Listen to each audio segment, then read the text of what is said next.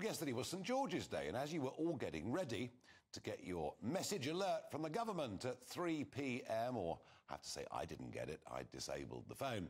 But as we waited for that, a new race row erupted, but this time it was caused by Diane Abbott. It was a letter that she had printed in the Observer, and basically what she was saying is that Jewish people, travellers and others may experience prejudice, but they don't suffer from outright racism. And it's led to an absolute storm of condemnation.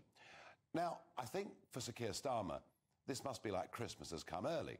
Another chance to prove that he really is cleaning up the Labour Party. He's got rid of Jeremy Corbyn. And now, here was Jeremy Corbyn's shadow Home Secretary giving Starmer a complete open goal. He's acted quickly. He's made it clear he thinks her comments were anti-Semitic, and she is suspended. I very much doubt myself that she'll be allowed to stand for the Labour Party at the next election. I think this is the end of Diane Abbott's career. Tell me what you think. Farage at gbnews.uk.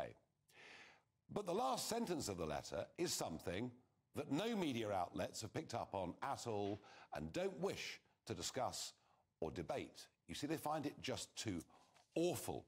Because at the end, what she wrote is there were no white-seeming people manacled on slave ships. You see, in Diane Abbott's world, slavery is just something that white people did to black people, and we are to feel guilty for the rest of time about what happened.